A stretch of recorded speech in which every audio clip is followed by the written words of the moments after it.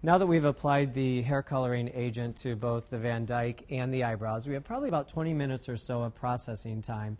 This is a great time to take advantage and just do any additional grooming that the client might need.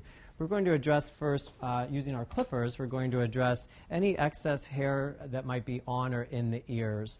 We don't want to be too invasive and really get in there, but we do just want to take anything off of the surface that might be on the exterior of the ear. And then very carefully we can go just to the interior, just as far as our clippers will reach, and just trim down anything extra that might be in there as well.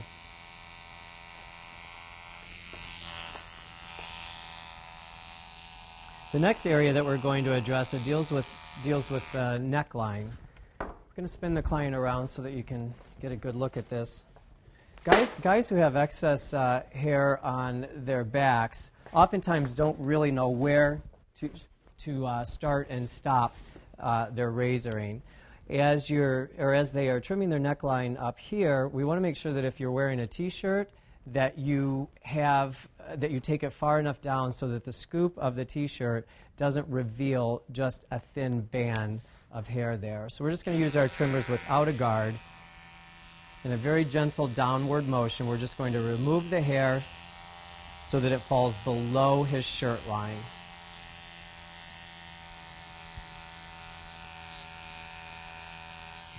And by taking that down that low, obviously if he were to be wearing a T-shirt now, there would be nothing to actually stick up and out.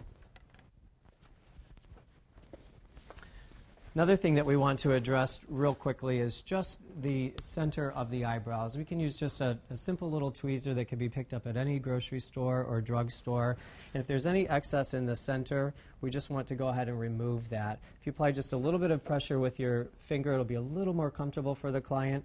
And we're just going to remove the hair in the direction that it grows.